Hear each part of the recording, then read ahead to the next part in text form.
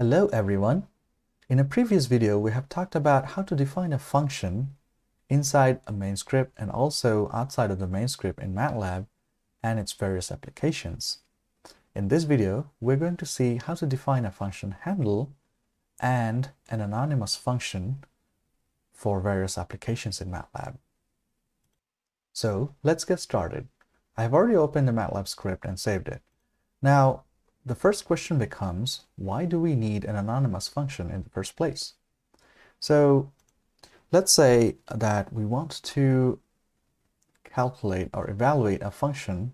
Let's say the function is y equals x squared. This is my function where y is my output, x is my input.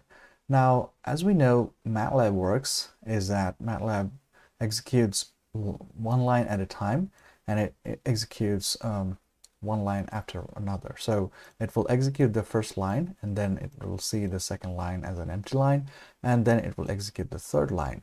The thing here is that whenever it executes line 3, it will generate an error because it doesn't know what is the value of x. So it wants to know the input variable before defining the function.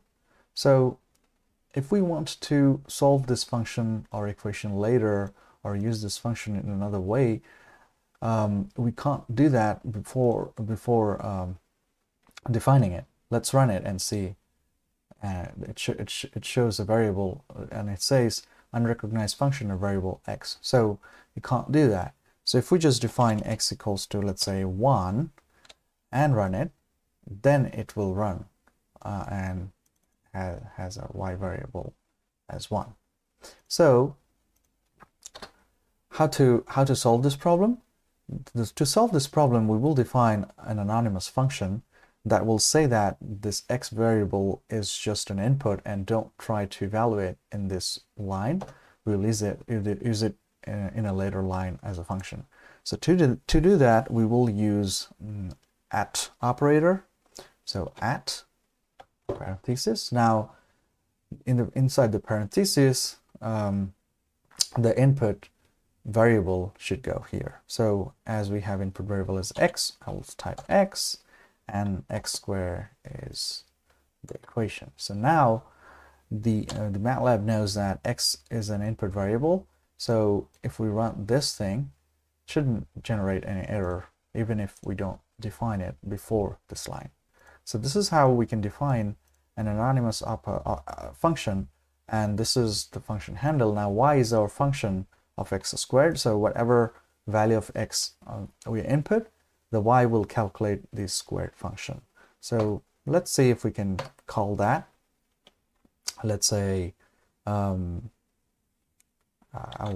define sq as a squared operation, call y, and if I just call, let's say, number 5, so it will have x is equal to 5 and generate 5 squared, which is 25.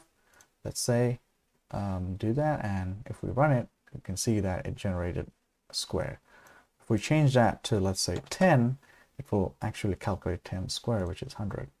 And that is it. So actually sq now is generating these square values, and this y is an anonymous function here, which can define any variable and calculate the square of that variable.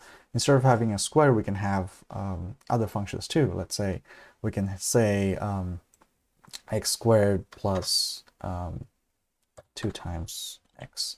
We can also do that, and if we run it, it will evaluate x squared plus 2x. So that is how we define an anonymous function and a function handle. Now, instead of having just one input variable, we can have multiple here. So I will define another example with 2 inputs. So if in case we have 2 inputs, let's define another variable, let's say y2.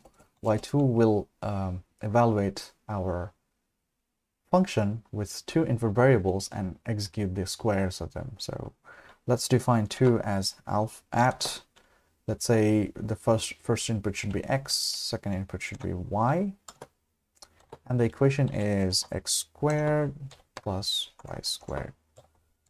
This is our equation that we have to evaluate, and as both x and y are unknown in my equation, so we have to define both as an input variable.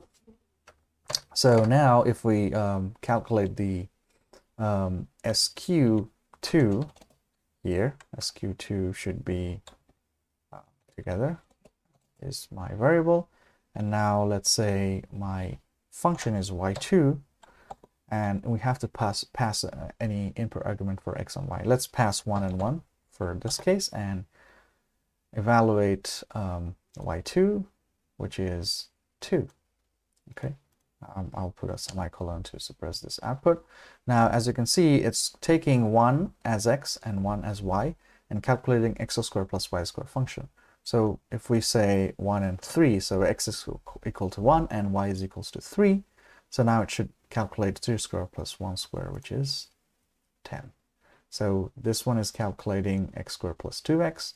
This one is calculating x squared plus y squared. So like this, we can have more number of inputs and calculate any function we want inside an anonymous function. That's it for now. Thank you for watching. See you in the next one.